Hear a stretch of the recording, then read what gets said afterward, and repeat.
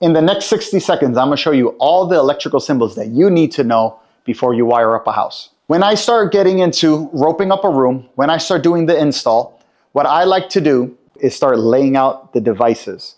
We know down below we're gonna have receptacles. We know up high we're gonna have switches. The switches are gonna control the lighting. The receptacles down below are gonna be for general power. So when you're looking at a blueprint, when you're going to lay out the room, to be an electrician, you need to know what these symbols are. When you start going through these symbols, it gives you a visual of what's gonna take place. I wanna get a visual of what this is gonna look like. But you can see that we're using the same box down below as a switch box. So how are you going to differentiate one box from the other? That's where these electrical symbols come in. Right here, we have what's known as a single gang box.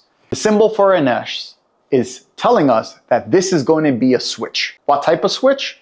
Well, that's where the little keys come into play. We know this is a single pole switch. It's going to control one set of lights. So what we're going to do is put a S1. Throughout this project, you're going to see the S symbol with multiple different types of numbers. You're gonna see S3, and you're gonna wonder, what is that?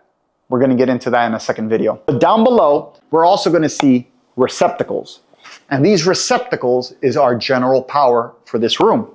The symbol for a receptacle, it's a circle with two lines in it, signifying or meaning that this is going to be a duplex receptacle. A duplex receptacle has two ports, one on top and one at the bottom.